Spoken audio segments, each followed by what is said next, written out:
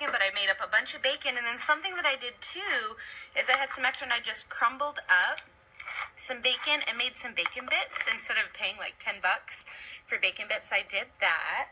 And then I have two really neat recipes for bread. I took fathead pizza and I actually made little sandwich circles. Look at how beautiful this is, you guys. So it's really simple, fathead pizza, to make one pizza or to make about 4 little sandwich rounds. Are you ready for how easy this is?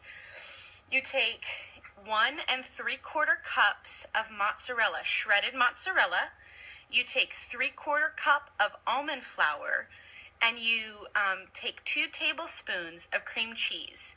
Mix that together, put some seasonings, maybe some garlic powder, some salt. We have this butt rub that we love from Costco. It's so yummy.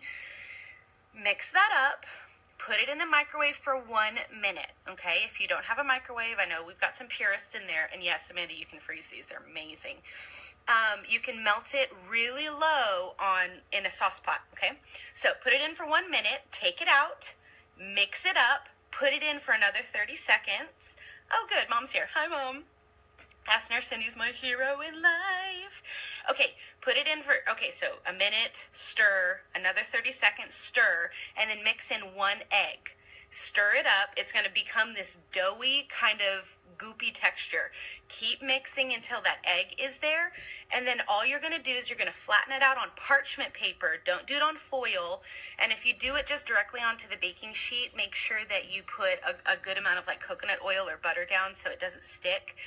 And then bake it on 375 for 8 to 10 minutes. And I'm going to post that recipe up above. But what I found is that my mom did this as well.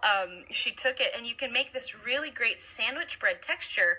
So instead of making one big pizza, I just separated them into little rounds. And it's so easy. It's so yummy. It really only takes about 5 minutes total from mixing everything together. Maybe 8 if like I'm talking, which happens.